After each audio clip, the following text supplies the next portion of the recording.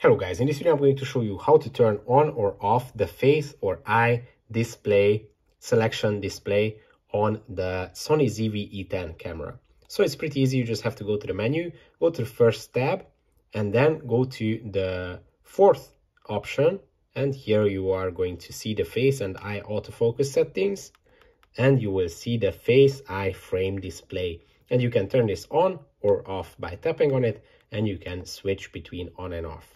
So it's that easy. Don't forget to subscribe and see you in the next one.